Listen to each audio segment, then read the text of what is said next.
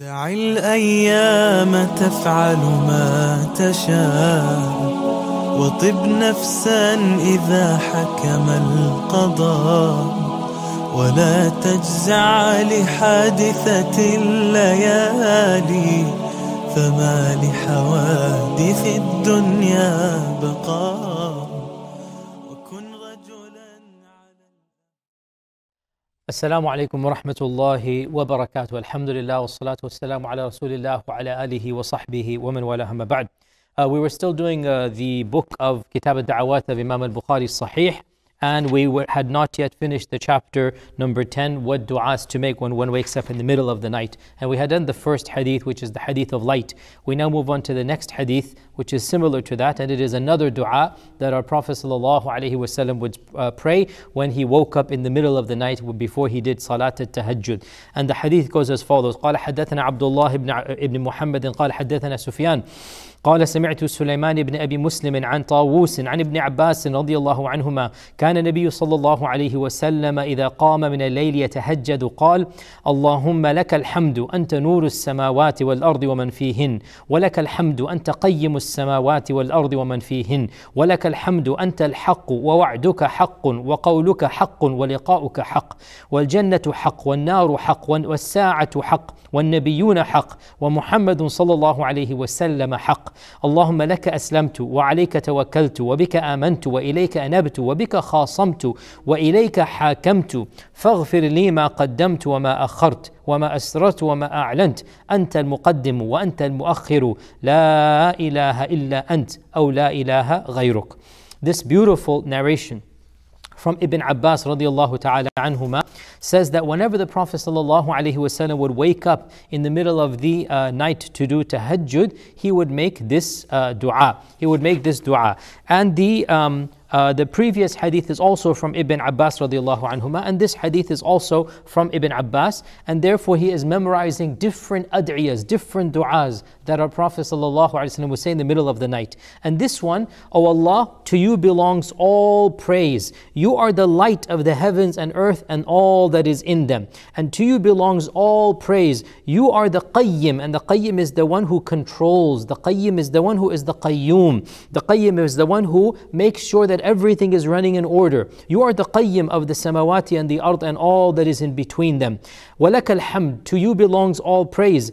أَنْتَ الْحَقِّ, you are the truth, O Allah. There is no truth greater than you. You are the decider of truth. Truth comes from you. You utter nothing but the truth. You are the arbiter of truth in every sense of the meaning of haqq. Allah Azza wa Jal is Al-Haq, and that is why of the 99 names of Allah is the name Al-Haq. Inna Allah huwa Al-Haq. Allah is the one who is Al-Haq. Wa wa'duka haq. Your promises are true, O Allah.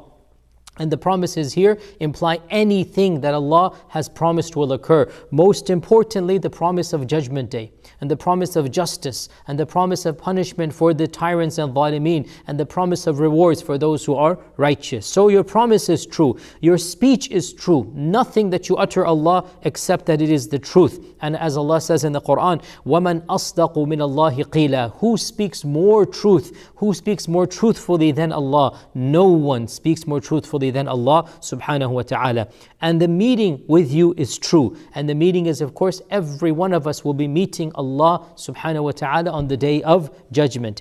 And the Jannah is true, and the Nar is true, and the day of judgment is true. Now, why are we going over this list? Why is this in the dua? When we're supposed to be asking something, why are we making this a statement of fact that, oh Allah, you are true, heaven is true, hell is true, the prophets are true, the books are true? Why do we go over this? Number of reasons. First and foremost, as a testimony of our own faith, that, oh Allah, I believe in all of these things. Secondly, to reaffirm it within ourselves. In other words, it's one thing to just say it, and then by saying it, we then affirm it in our own lives. And we remind ourselves of this reality. And we, insha'Allah ta'ala, will then begin to act upon that reality. So by saying this statement, we are affirming it to be true, and then we are reinforcing its truth within us. And then the third reason we utter these factual statements is then to get to the point of the dua, or the second half, I should say, not the point, but the second half of the dua. The first half is that we praise Allah subhanahu wa ta'ala. The second half, we ask Allah for what we want. And we learn from this is that before we ask Allah what we want, we preface that asking by praising Allah the way that He deserves to be praised. We don't just jump and say, oh Allah, give me this. No, we raise our hands and we begin by praising. We begin by affirming the truth. We begin by tahmeed and tasbih. We begin by clarifying that, oh Allah, you are the one who is worship. We are the ones who are worshipping you. And when we utter these phrases, we do so with humility. And that humility then precludes what we're going to ask Allah subhanahu wa ta'ala. So this whole list, so you are true, the meaning of you is true, heaven is true, hell is true, the day of judgment is true, the prophets are true, the Prophet Muhammad sallallahu alaihi wasallam is true. Then you mention, based upon all of those truths, what have I done, O Allah? I don't just believe in them. O Allah, I have submitted to you. Aslaka aslamtu, O Allah. And by the way, this is such a powerful dua. It really is one that we should go over word by word. Its phrasings are so poetic that they move the soul. They're so eloquent that you cannot help but get into the spirit of this dua. And you now confess to Allah that based upon what I believe, I am now moving on and my actions affirm what I believe. O Allah, to you I submit. O Allah, alayka tawakkalt, my trust is in you, O Allah. Bika amantu, I believe in you, O Allah. Ilayka anabtu, I turn to you, O Allah. Bika khasamtu, I argue because of you, O Allah. Meaning, if somebody rejects Islam, somebody rejects the Day of Judgment, that is when I will argue. I will not argue for my ego. I will argue on your behalf, O Allah, to try to prove the truth. Wa ilayka hakamtu, to you I judge, O Allah. Something is right, something is wrong, something is ethical, something is unethical. How do I know? You are the one, O Allah, who I turn to for judgment. Now, based upon all of this, and what a beautiful dua, you've affirmed the truth, and now you've shown Allah that you've acted upon the truth. This is the essence of precluding to a dua. What do you do before you ask Allah what you want? You begin by praising Allah. You begin by affirming that you have acted upon that belief. And then you say, oh Allah, based on all of this, now what do I want from you? فَاغْفِرْ Forgive me, O Allah. The whole dua revolves around this issue of asking forgiveness. But we ask it after we praise Allah and after we affirm what we ourselves have done. So, O Allah, based upon all of this, forgive me. However, it's not just forgiveness, and it's not just a simple forgive me.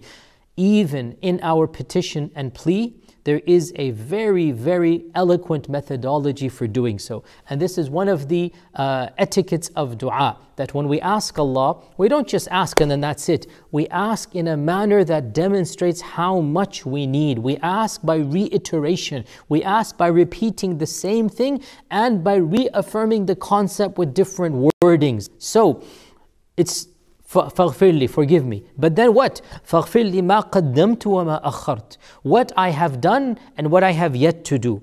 And what I have hidden and what I have done publicly. Now, you could have just said, oh Allah, forgive me.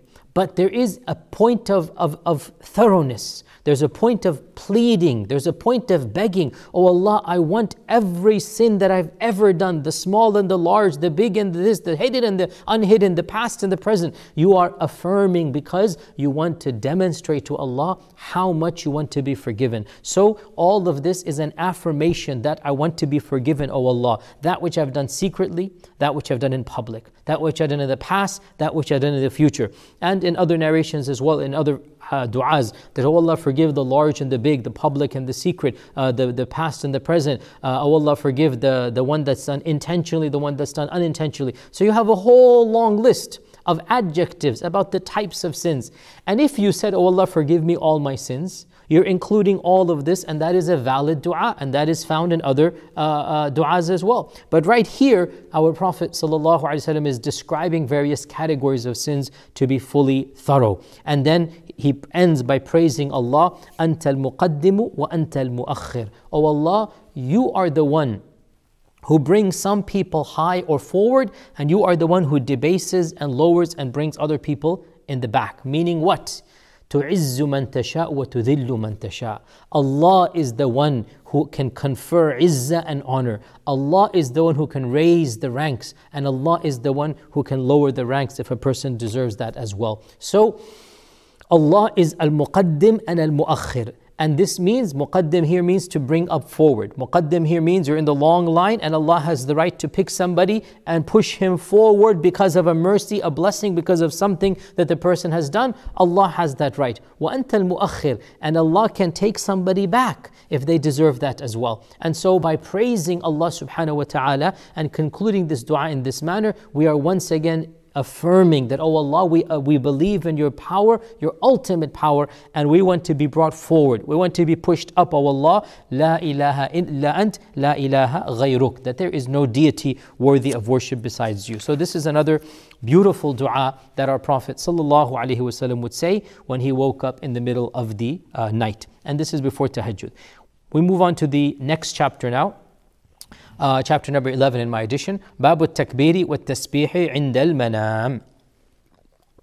The chapter regarding saying takbir and tasbih when one goes to sleep. So before going to sleep, you should do some adhkar. So what is this hadith? قال حدثنا سليمان بن حرب قال حدثنا شعبة عن الحكم ابن أبي ليلى عن علي أن فاطمة رضي الله عنهما شكت ما تلقى في يدها من الرحى فأتت النبي صلى الله عليه وسلم تسأله خادما فلم تجده فذكرت ذلك لعائشة فلما جاء أخبرته قال فجاءنا وقد أخذنا مضاجعنا فذهبت أقوم فقال مكانك فجلس بيننا حتى وجدت برد قدميه على صدري فقال ألا أدلكما على ما هو خير لكما من خادم إذا آويتما إلى فراشكما أو أخذتما مضاجعكما فكبر 34 وسبح 33 واحمد 33 فهذا خير لكما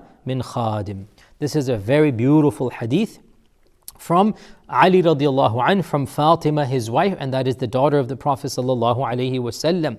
And this hadith is so moving that we really should think long and hard about the reality of this hadith.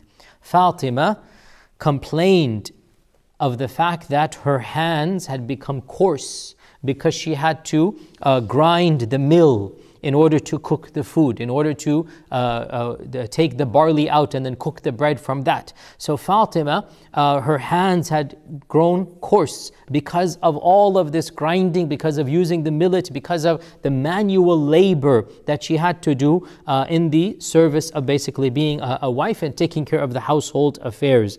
And so she decided to ask the Prophet ﷺ for a servant. And in one narration, it was her husband Ali radiallahu anh who said to Fatima that, oh Fatima, you know, I feel so bad. Now obviously Ali is doing his work, he's out in the fields, he's doing his business and trading, and then he comes and he sees his wife toiling and tired, and there is, there's marks and whatnot. And in fact, in one version of the hadith, or in other narrations, I should say, that because of the rope that she was using and putting it on her back when she would go to the water well, that there was a mark on her back as well. And because of her sitting down and rubbing the millet of the barley, that there were marks as well on her chest. And so Ali radiallahu anh felt sorry for Fatima. And he said to Fatima that, look, you know, your father, he is going to get so much wealth from Bahrain, from other places, you know, the wealth is going to come. Why don't you ask him to, from that wealth, get you a slave, get you a servant? Why don't you get somebody to help you in this regard? And so, and by the way, the house of Ali and Fatima radiallahu anha was a little bit far away. They had a house in the area of Medina called Al-Awali, and it is around a 30 to 40 minute walk from the masjid of the Prophet sallallahu alaihi wasallam. So she came all the way back into the town, and she entered, or she asked permission to come in, and the Prophet ﷺ was not there, Aisha was there. And she waited, he didn't come. And so Aisha says, well, what did you come for? So she told Aisha the reason why she came. And she then returned back. The Prophet ﷺ was busy in some errand or some visiting. We do not know where he was. He was not there that day. And so she returned back home before it became nightfall. And when the Prophet ﷺ came, Aisha explained to him, oh, you know, Fatima came and she told me such and such. By the way, this also shows us, you know, this version of history that some groups have, that there was major tension between Aisha and Fatima radiallahu anhuma, that they did not get along, etc., etc. This is clearly very much not true. It is highly exaggerated. Look at this narration here, that Fatima and Aisha radiallahu anhuma are conversing. She's asking her need. Aisha then conveys it without any issues to the Prophet sallallahu alaihi wasallam. This is a later addition that people have, or some groups have, that there was tensions between the Sahaba to the level of boycotting and whatnot. This is simply not true. Aisha and Fatima radiallahu anhuma, they got along fine, and they're having conversations and whatnot. So Aisha conveys this message to the Prophet sallallahu alaihi wasallam, and the two of them, Fatima and Ali radiallahu anhuma, had gone to sleep. It's late at night, they've gone to sleep, they're lying down. Next thing you know, they hear a knock on the door. And who is coming at this time of the night? It's the same night that she came. The Prophet ﷺ, as a mercy and as a tenderness, it's his own daughter. He feels her pain. And the same night he walks all the way to their house, and that's like a half hour, 40 minutes in the minimum. And he goes all the way there. And he finds the two of them. So Ali radiallahu anh opened the door. Fatima was lying down, and of course Ali asked the Prophet to come in, and Fatima wanted to get up out of respect for her father, and the Prophet said, lie there, don't worry, lie there. And in those days, it's something difficult for us to imagine. Their houses were very, very small. They in fact typically had one room with a small little cabinet or closet or a pantry for stuff that they would hold. So they had one room. That room was where they ate and where they drank, where they slept, where they had visitors. Everything was in that one room. There was no space. That was the way it was. They didn't have the wealth that we do, that this is living room, this is dining room, this is our study, this is whatnot. SubhanAllah, sometimes the restrooms that we have in our modern houses, it is bigger than the original houses of Medina that the people used to live in, because subhanAllah, wealth has changed us. So the Prophet ﷺ entered the house, and there is no place to sit except on the very bed that Fatima and Ali radiallahu anhuma are sleeping on. That's the only place that they have. And of course, Ali is like a son to him. He raised Ali like a child, remember. And Fatima is of course his daughter. And he doesn't have any, this is his own daughter. So he sits down, and it was a cold night. It was a very freezing night. And I have lived in Medina for 10 years. I will tell you, it is very cold in the winters. And the Prophet ﷺ was cold, and he put his feet inside the blanket, and Fatima said, I could feel the coldness of his feet even on my chest, even though there was a blanket or something separating them. But he put his feet inside, and it was so cold that Fatima can feel the coldness of the feet of the Prophet sallallahu alaihi wasallam. And then he sat down and he said, I heard that you came for such and such a reason.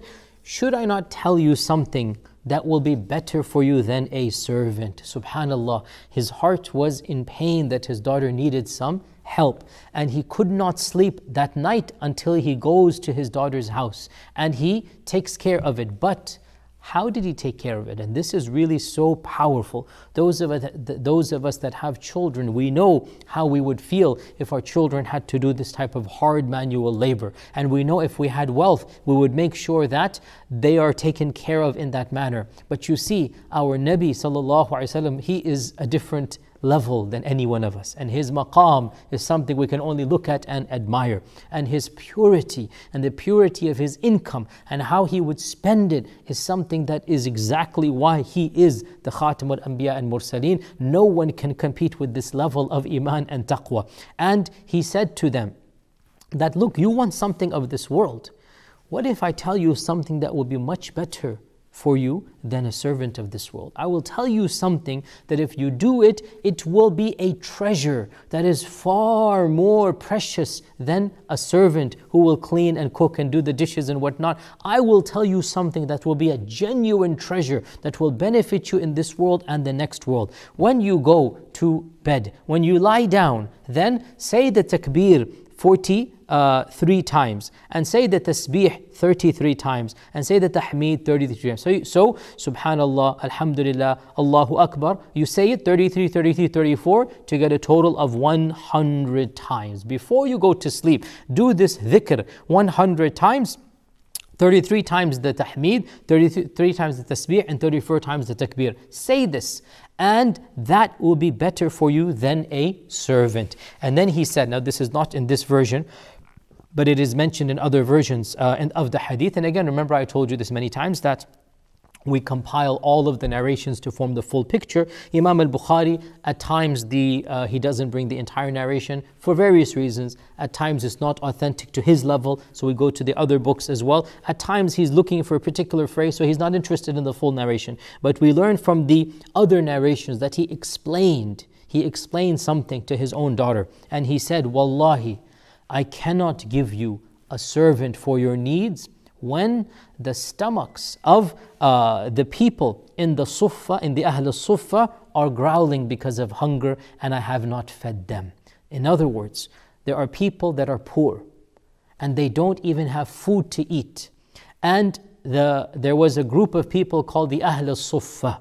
And the Ahl al-Suffah were a group of companions that were so poor, they had nowhere to live except in the masjid of the Prophet ﷺ. And they had no source of income, generally speaking, except if there was some manual labor to be done. And the main reason for them being there was to be in the company of the Prophet ﷺ for as much as possible. Abu Hurairah was the leader of the Ahl al-Suffah. Abu Hurairah demonstrates who are the Ahl al-Suffah. They were the people who wanted to dedicate their lives to be next to the Prophet ﷺ at the expense of a worldly income, at the expense of a career and a job. So they would just sleep in the masjid and be with the Prophet ﷺ as much as possible. And the Muhajirun and the Ansar, whenever they had a surplus of food, they would bring it to the masjid and they would give it to the people of the Suffah to eat. And so the Prophet ﷺ explains to Fatima, and he says, Wallahi, I cannot give you a servant when the people of the Suffah, their stomach is empty and they don't have food. Subhanallah. And you know, this narration, he didn't go the next day and publicize it in front of all of the Sahaba. When one of us does a good deed, we take a picture of herself, he put it on Facebook. Oh, I fed the poor today. Oh, I give this day. That's what we do. That's our standard and philosophy. Our Prophet ﷺ, he sacrificed not his own pain, of course he did that, the pain of his daughter. And that is the ultimate sacrifice. Every father knows this. To see your daughter in pain, to see your daughter having to manual labor for, obviously it's a noble thing, he's doing it for her family and husband, but still, he has wealth in his pocket metaphorically. If he wanted to, he could have assigned a servant to Fatima, and no one would have ever said anything until the Day of Judgment. It is him, it is his daughter, it is Ali ibn Abi Talib. Who would have said anything if he had given a servant to them? Nobody would have said anything. But you see, this is why he is Khatam al-Anbiya wal Mursaleen. He is saying, sallallahu alayhi wasallam, how can I spend money for a servant for you? When you have food, you have a house, you have a roof over your head, and you are doing some manual labor. There are people that have none of these things. And how can I give my family a servant when they don't even have food to eat? And therefore he said, look, this is better for you. This also shows us another thing, that even if you have to say no to somebody, he had to say no to Fatima. He had to say no. Even if you have to say no, there is a way to say it that actually feels as if you said yes and given them a gift. So he visited them in their house. He could have waited and she would have come back the next day.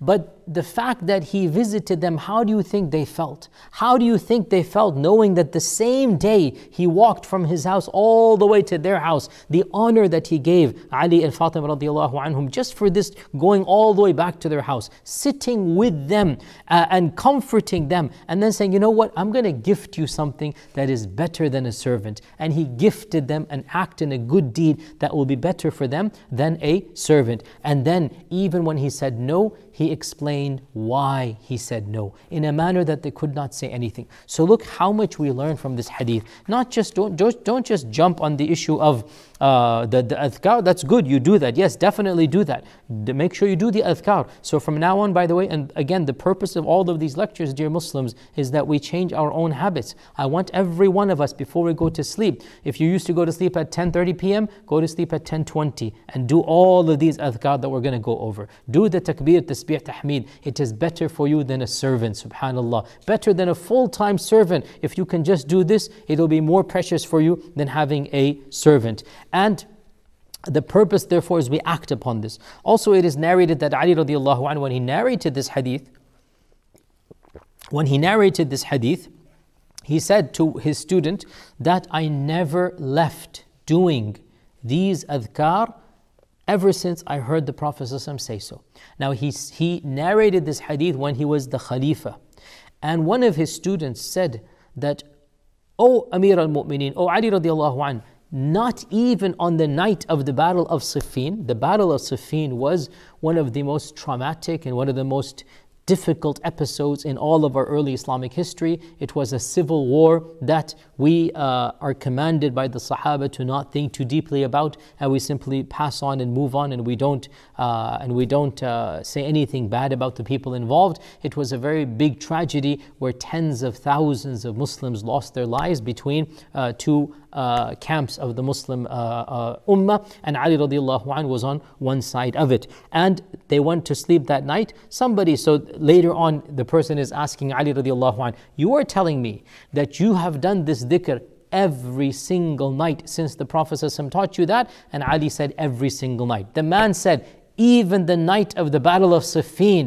And Ali radiallahu anhu was quiet for a while.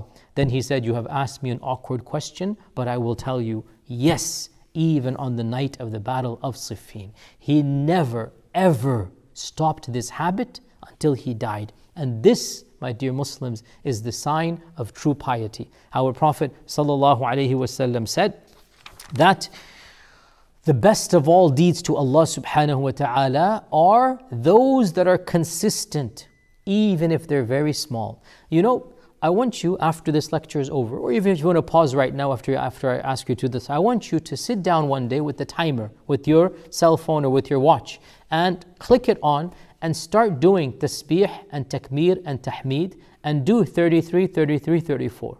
And before you do that, ask yourself a question: how long do you think it's going to take me to do this? Do it properly. Don't do it super fast and don't do it super slow. Do it the way that it should be done. Subhanallah, Subhanallah, Subhanallah. You don't have to go nor do you have to go Subhanallah and go super slow. Do it at a normal rate and ask yourself, how long do you think it's going to take? Then actually do it, and then I guarantee you, you will be surprised at the answer. Then ask yourself, once you actually, I'm not going to tell you anything more, once you actually figure out how long it will take you, then ask yourself, why would I not do this every single night to get the rewards that our Prophet ﷺ asked us to do? So this is one of the adhkar that Imam al-Bukhari is teaching us in his book, that before you go to sleep, make sure you do these adhkar. We move on to the next chapter. What else should we do before going to sleep? Chapter number 12. Babu at-ta'awudhi wal-qira'ati 'inda al-manam.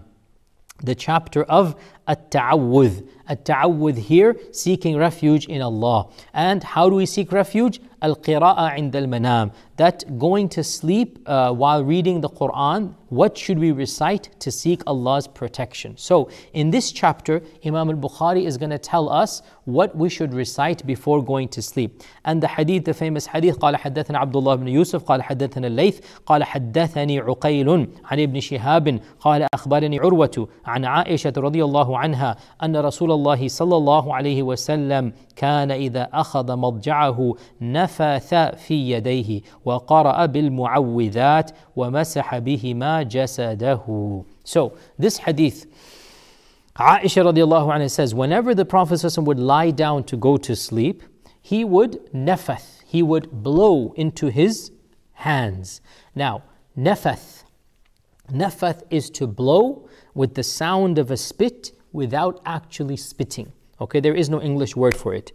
Nafath is to blow that sounds like a spit, but there is no saliva that comes. So, that is nafath. No actual saliva comes. It's not the goal. The goal is not an actual spit. The goal is this, the breath that comes out. And this nafath, he would do it into the palms of his hands. And while the palms were still there, so he's lying down, the palms are in front of him, he goes like this, and then, and in other versions we say 3 times, in this one it does not say 3 times, but in other versions it's 3 times. Then he would recite the mu'awwidhat. What are the mu'awwidhat? The mu'awwidhat are Surah Al-Ikhlas. In this version we learn in another version, we learn the mu'awwidhat are Surah Al-Ikhlas, Surah Al-Falaq and Surah Al-Nas, 3 surahs. He would recite Ikhlas, Falaq and Nas. قُلْ هُوَ اللَّهُ أَحَدٌ قُلْ يَا أَيُّهَا الْكَافِرُونَ قُلْ أَعُوذُ بِرَبِّ النَّاسِ. He would recite these 3 surahs, and he would recite them, and again, in this version it says only once, in the other version in Sahih Muslim it says 3 times. He would do this 3 times. So he would blow into his hands, recite these surahs 3 times, and then he would wipe the body symbolically. He would wipe the body. That this is the barakah of the recitation of the Quran to protect me at night. And another version says he would wipe it as far as his hands go down. He would not get up and touch his feet. No need to do that. But lying down on your back, you just go over until you can reach as low as your hands go, and then you do it again, and then you do it again. And he would do this 3 times before going to sleep. And the goal here is that you protect yourself from shaitan, and you seek refuge in Allah subhanahu wa ta'ala from any harm coming to you. So this is yet another thing that we can add to our routine before going to sleep. The next chapter, chapter number 13, Bab, and this chapter does not have a chapter heading.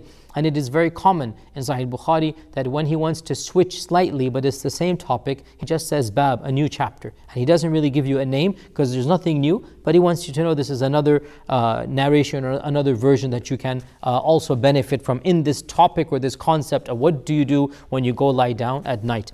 قال حدثنا أحمد بن يونس قال حدثنا زهير قال حدثنا عبيد الله بن عمر قال حدثني سعيد بن أبي سعيد المقبري عن أبيه عن أبي هريرة رضي الله عنه قال قال النبي صلى الله عليه وسلم إذا آوى أحدكم إلى فراشه فلينفض فراشه بداخلة إزاره فإنه لا يدري ما خلفه عليه ثم يقول باسمك ربي وضعت جنبي وبك أرفعه إن أمسكت نفسي فارحمها وإن أرسلتها فاحفظها بما تحفظ به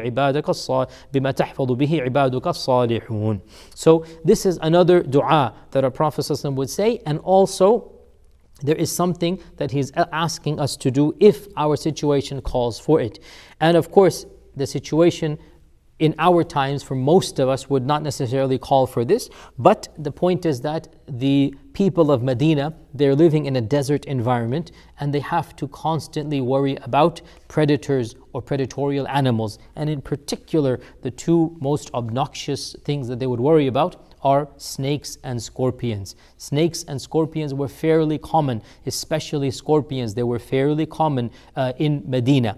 And the Prophet ﷺ is instructing us even issues of this world to protect us. And this is something that he himself mentions in a hadith in Abu Dawood, بِسَنَدٍ فِيهِ ضَعْفٍ, that he said that my position with regards to the rest of you is like that of a father teaching his children. I'm teaching you what is you need to know. So he would teach us things of this world that are also necessary for us to know. And remember, a lot of the early Muslims, especially those that are coming from outside the city, they are coming from mini cultures or subcultures in which we would consider to be uncivilized. They haven't learned manners. They haven't learned adab. And so our Prophet ﷺ is teaching them civilization. He's teaching them manners, what to do, even in matters of this dunya. And of course, this issue of the translation, you have it on your screen, that when one of you goes to your bed, then make sure that you dust the inner part of your blanket with your undergarment, the izar. The undergarment is like the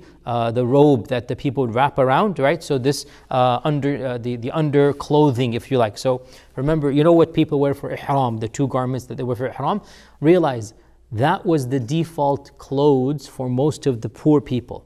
And to wear a shirt, the thobe, was actually a sign of middle class, or lower middle class to upper middle class. That was the garment of the middle class of society. If you didn't have money, you would wear the 2 garments up and down. And in fact, when it was cold, you would wear the up and down garment and then put a thobe on top of it. So this lower garment that the Prophet ﷺ is talking about, it is like a cloth that you just, loincloth, you just roll it around your lower part, and then you take another and you put it on top of your upper part, and that was the standard garb of the poor folks, and the majority of Sahaba would wear that. So the Prophet ﷺ is saying that when you're going to go to your bed, and of course your bed has been lying there all day, and there's a blanket on top of it, right? There's something there. You do not know when you've gone what has gone and stuck under that blanket, whether it's a scorpion, whether it's a snake. And here this hadith shows us that taking precautions and acting in a wise manner is a part of Iman. Iman isn't just you jump in and say, Tawakkal ala Allah. No,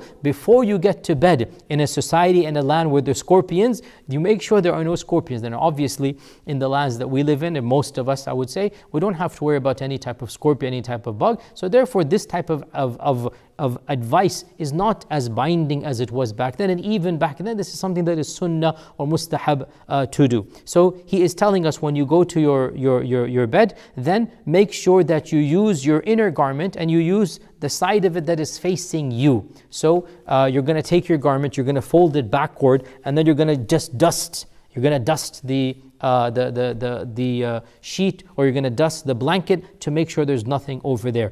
Now, why did he say use the inner part of your garment? Some of our scholars say it's something that is ta'abbudi, or something that we don't know the reason, we just do it. And other scholars said no, it's pretty obvious why, and that is that when you're going to dust it, it will get dust on the garment, and you don't want to have dust on the outer side of your garment. So you imagine you're wearing this lower garment. What he is saying is you fold it back such that the side that is facing your thigh or your shin is now on the outside. Then you take that and you just use that to brush against the sand, or brush against the blanket that is there. The point being, when you're going to do that, it will get a little bit dusty. When it gets dusty, you don't want that dust to be on the outside to show that it was dusted. And this also shows us another point of our Sharia, which is that the Sharia aims for us to look dignified within the confines of the Sharia. We're not expected to look disheveled, unkempt, dirty. No, we're expected to look dignified and neat and clean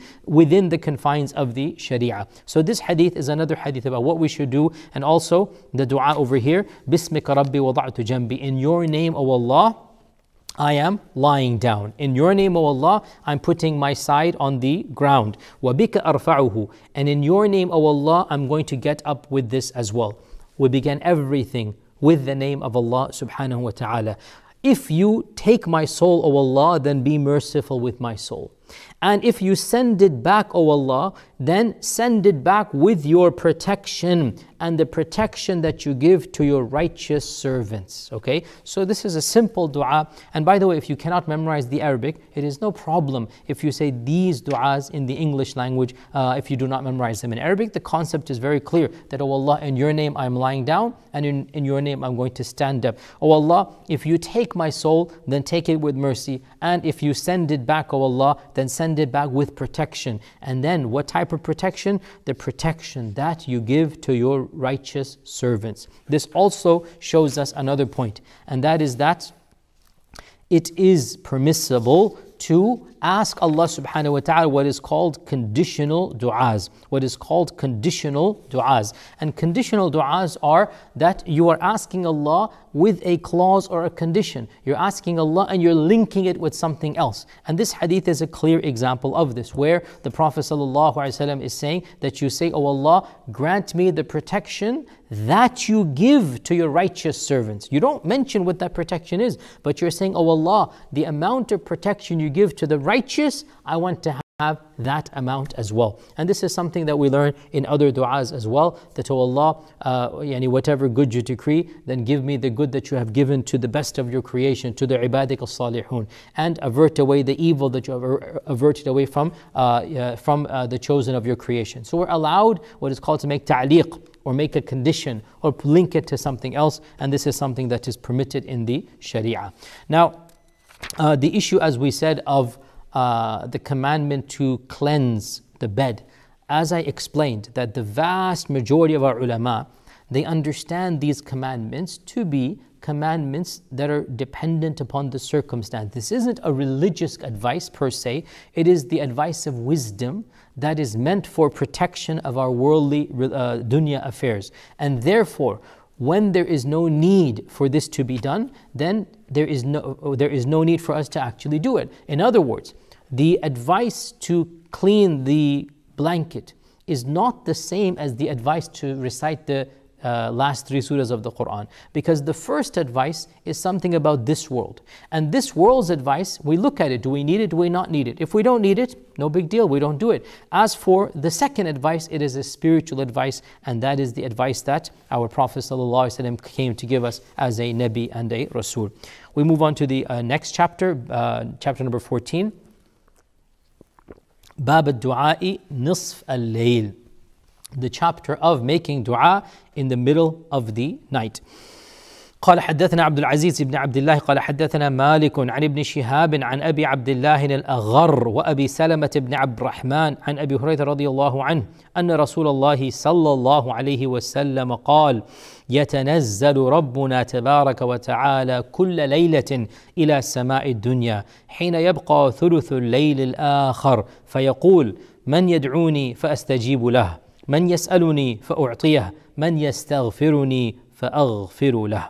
This hadith of Abu Hurairah radiallahu anh, it is one of those hadith that is mutawatir or has been narrated by many companions. In fact, a number of early scholars have written treatises about this narration of Nuzul al-Rabb or the coming down of Allah subhanahu wa ta'ala, and more than 20 Sahaba narrated the concept of this hadith, and this shows us that our Prophet ﷺ would say this to many different Sahaba in many different wordings to get the point across. And what is the point? That we prioritize praying at the middle of the night or towards the last third of the night. That we should be encouraged to pray Qiyamul Layl and to wake up when everybody is asleep. And the blessings of Qiyamul Layl and the blessings of Tahajjud are too many to list right now. But of those blessings, Allah subhanahu wa ta'ala says in the Quran, تَتَجَافَى جُنُوبُهُمْ عَنِ الْمَضَاجِعِ يَدْعُونَ رَبَّهُمْ خَوْفًا وَطَمَعًا وَمِمَّا رَزَقْنَاهُمْ يُنْفِقُونَ فَلَا تَعْلَمُ نَفْسٌ مَا أُخْفِيَ لَهُم مِّن قُرَّةِ أَعْيُنٍ جَزَاءً بِمَا كَانُوا يَعْمَلُونَ. That Allah is describing those who their sides are fighting their beds and they get up to pray in the middle of the night. They're making dua to Allah subhanahu wa ta'ala, and then Allah says, only Allah knows the rewards they're going to get. And Allah describes the believers, that they would sleep little at night. They would be tahajjud at night. وَبِالْأَسْحَارِ هُمْ يَسْتَغْفِرُونَ. They would seek Allah's forgiveness in the middle of the night. So many verses in the Quran, Allah is linking His maghfirah and the describing of the righteous with the night prayer. And in the very first revelations that are given to our Prophet sallallahu alaihi wasallam, Allah says to the Prophet sallallahu alaihi wasallam, قُمِ اللَّيْلَ إِلَّا قَلِيلًا نِصْفَهُ أَوْ انْقُصْ مِنْهُ قَلِيلًا أَوْ زِدْ عَلَيْهِ وَرَتِّلِ الْقُرْآنَ تَرْتِيلًا. Spend the night in prayer. All of the night spend it in prayer. Then Allah says, no, not all of it, half of it, or a little bit more than this, or a little bit less than this. So the Prophet ﷺ is commanded by Allah to spend a good amount of time in night prayer. And Allah says in the Quran, وَمِنَ اللَّيْلِ فَتَهَجَّدْ بِهِ نَافِلَةً لَكَ. And during the night, then pray your tahajjud. And because of that, Allah is saying, perhaps Allah will lift you up and resurrect you upon the Maqam al-Mahmud. So Allah links the Maqam al-Mahmud to the nightly prayer. And our Prophet ﷺ said that the nightly prayer, he said, I advise you to pray the night prayer, the Qiyamul Layl, because it is the custom of the righteous before you, and it is something that forgives the sins, and it is something that raises the ranks.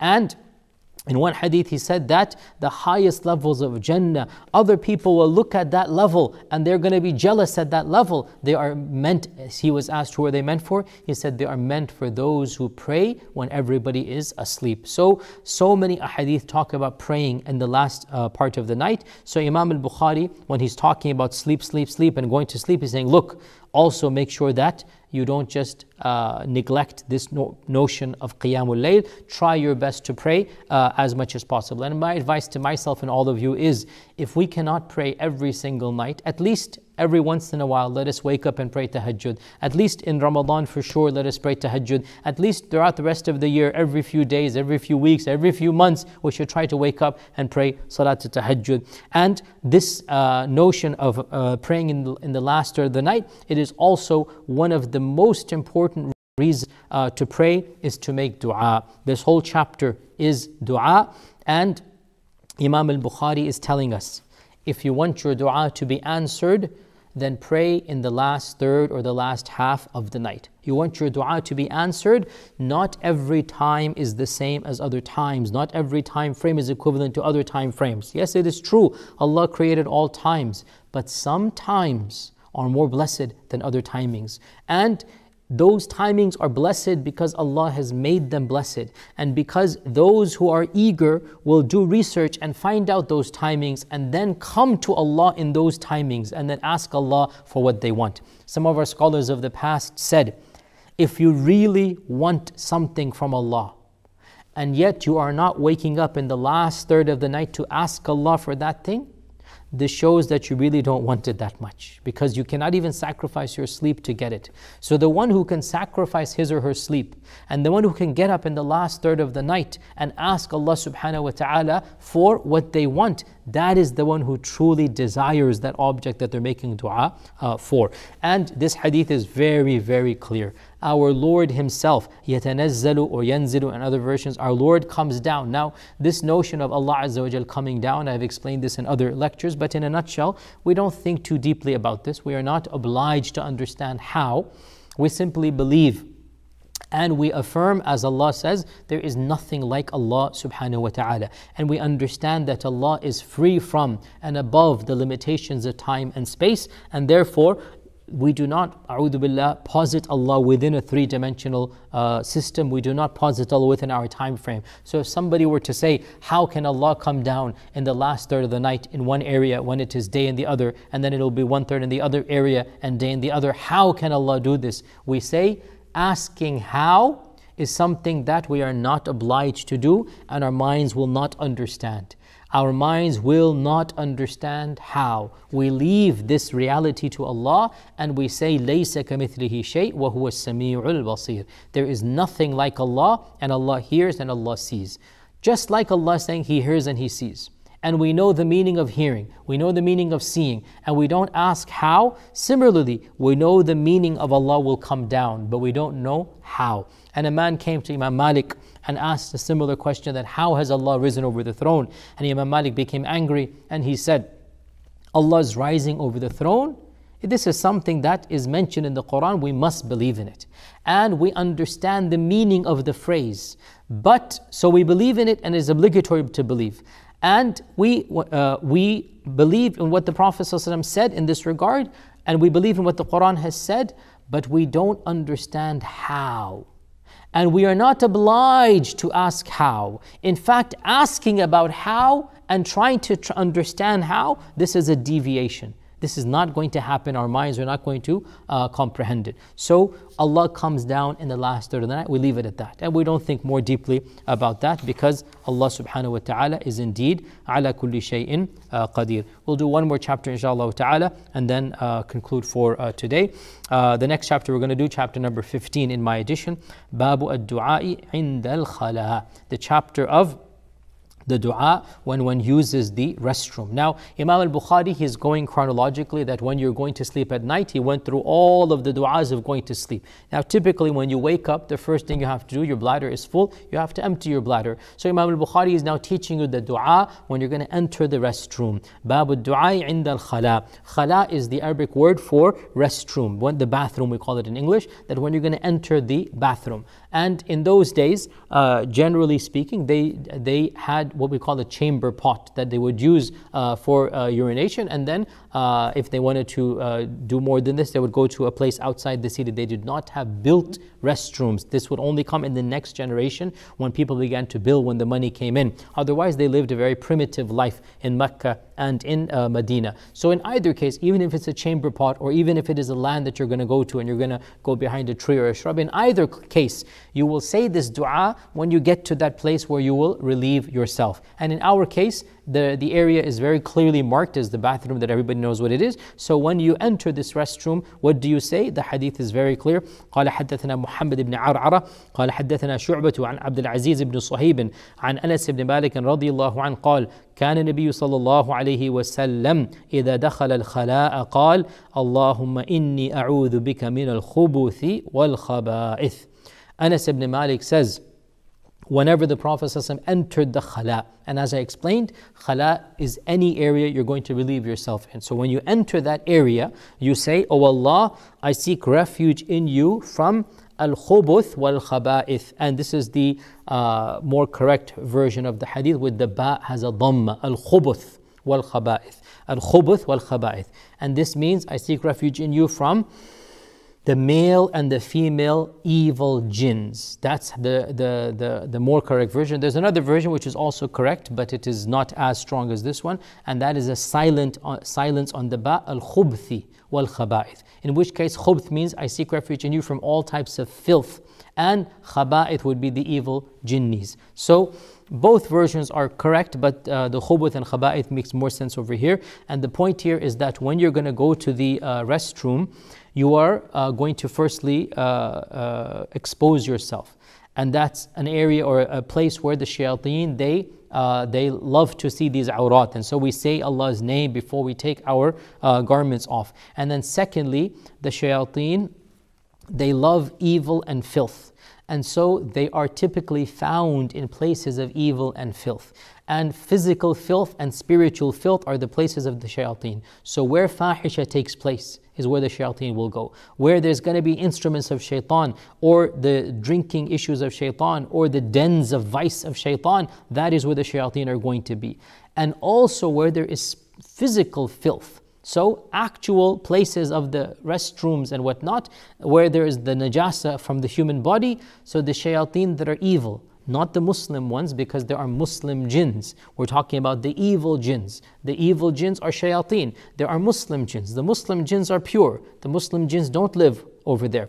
But the evil jinns, they love to be impure, and they love impurity, so they are concentrated in abandoned places. That is why this notion of graveyards being quote unquote haunted or whatnot or abandoned, there's an element of truth in that. The jinns love to be there because people don't want to be there. So the jinns love to go there. And also the jinns love to go, in the days before there were restrooms and toilets, the jinns love to go to the actual physical filth. A'udhu billah, astaghfirullah. They love that. And so they go over there and they congregate over there. So when we go there, we seek Allah's protection and refuge, and we say, oh Allah, protect me from those evil entities. Allahumma inni a'udhu bika min al-khubuthi wal-khaba'ith. So this is a simple dua that I know many of us teach our children, and we should make sure that we ourselves memorize it. And of course, even though the restrooms of today are not, that type of filth that used to be, but still, relatively speaking,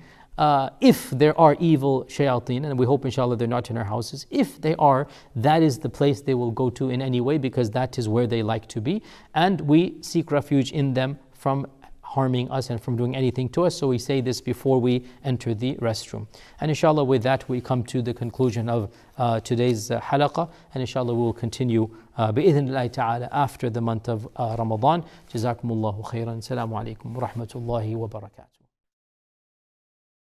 لا يزال الخير حيا لا يزال إن في الدنيا سلاما وظلال أخبر الأيام أنها في وصال قم بنا وانظر لآيات الجمال قم بنا وانظر لآيات الجمال